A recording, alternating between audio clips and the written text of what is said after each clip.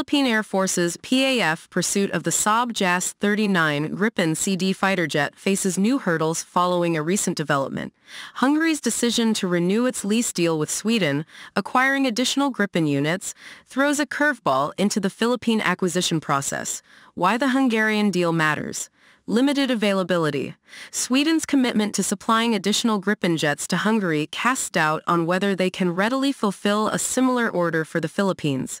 Fewer Gripen C units.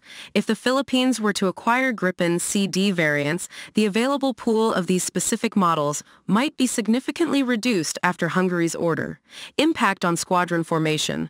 The initial proposal for the Philippines might have involved forming a squadron of Gripen jets. Hungary's deal makes achieving that specific squadron size with Gripen C variants seem less likely. Hope remains for Lockheed Martin. With the Gripen C acquisition now facing an uphill battle, the door might open wider for Lockheed Martin's F-16 Block 70/72 Viper contender. Last-minute changes. The article mentions last-minute changes to the deal, hinting at potential adjustments to the F-16 Viper offer by Lockheed Martin in response to the shifting dynamics. Continued interest.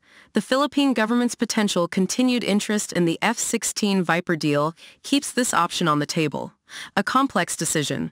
The PAF's fighter jet acquisition project remains a complex situation, beyond bilateral relations. While the Philippine-Sweden relationship plays a role, factors beyond bilateral ties are now influencing the decision.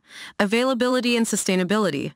Both cost and long-term logistics like spare parts and maintenance must be carefully considered alongside the immediate availability of the chosen platform. Strategic considerations. The long-term strategic partnerships associated with each option, U.S. or Sweden in this case, might also weigh heavily on the final decision. Looking ahead, the recent developments with Hungary's Gripen deal undoubtedly complicate the Philippine fighter jet acquisition process. This situation underscores the need for transparency.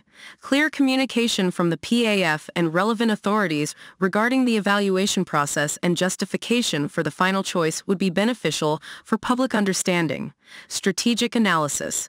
The PAF must conduct a thorough analysis, considering factors like capability, affordability, and long-term sustainability, to ensure they select the platform that best meets the Philippines' defense needs.